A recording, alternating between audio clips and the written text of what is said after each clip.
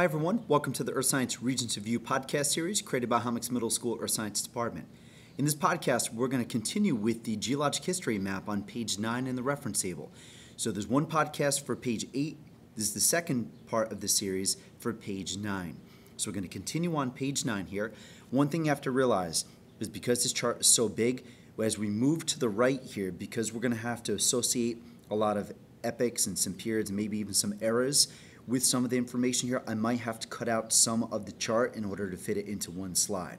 So just keep in mind about that. So the next section we're going to continue with here is going to be the time distribution of fossils, including the important fossils of New York State here. So this entire section is actually quite easy to read. So let's kind of zoom in a little bit in on this section, and we'll show you exactly how to read it. You'll notice that there are a number of black vertical bars throughout this entire section here. So I've highlighted what we call the trilobite section here. The way you read this chart's always read from bottom to top. So the bottom of the bar is going to tell us when that specific type of animal, in this case they're trilobites, came into existence, such as the early Cambrian. And the top of the bar tells us when these animals actually died off. And you can see here that they died off right at the end of the Permian in this case. Okay, we'll continue to the right here.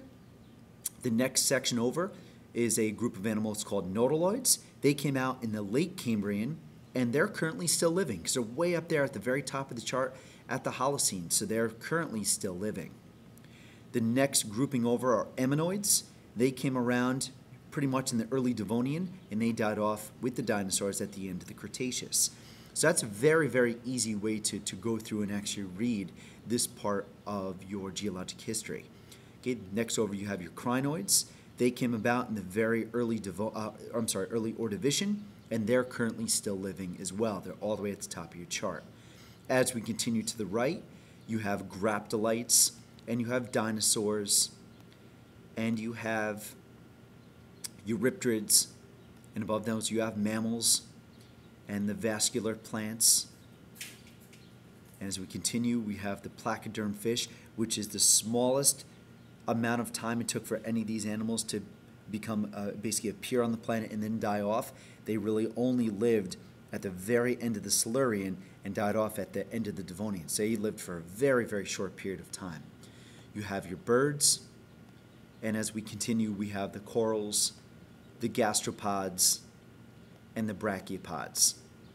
So all of those groupings of animals are actually going to be read the same way. The bottom of each bar tells you when they came into existence. The top of the bar tells you when they became extinct, or if it extends all the way to the top of your chart, means that they're still living.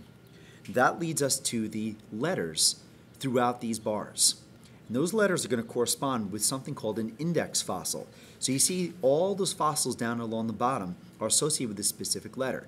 All these animals have something in common. They've lived for a very short period of time, and they live over a very big area. They make a very good time marker, because when these fossils end up dying off, they're going to be locked up in one specific layer of rock. Let me explain. So we're going to just give you a little bit more of an up-close shot. These are all of your fossils that are at the very bottom of your reference table.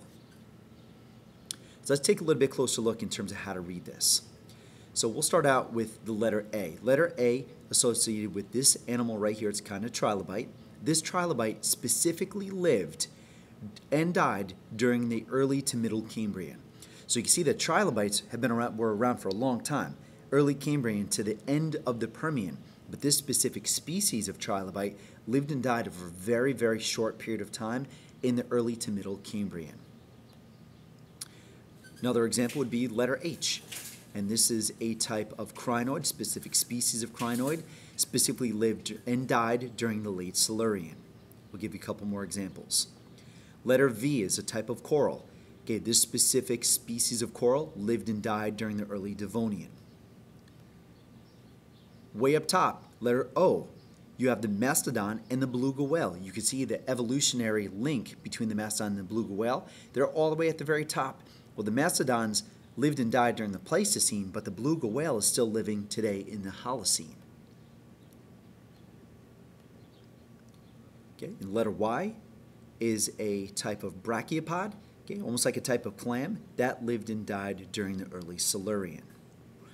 So the next section over and you can see I've cut some of the chart out, is going to be the important geological events in New York State. So if you know how to use the life on Earth section of this chart, you'll also understand how to use the important geologic events as well. So let's take a little bit of a closer look. So for instance, if you want to take a look at the Taconian orogeny, when the Taconic Mountains formed, you'd follow the Taconic Mountains all the way to left, and you would identify that that occurred during the early to middle Ordovician time. As we continue, if you want to worry about the Akkadian orogeny, that occurred, you'd follow that all the way to left till you get to the period section, would occur during the early to middle Devonian. The Alleghenian orogeny, these orogenies are just mountain building events when these mountains form, occurred during the end of the Carboniferous, even into the Permian period. And then you could even associate some of the geological events with the inferred positions of the Earth's land masses as well. So you'll notice that all the continents are on here, but the darkest continent is going to be North America. Obviously, that's very important to us. And one of the more important stages, okay, is going to be 359 million years ago when New York State was about on the equator.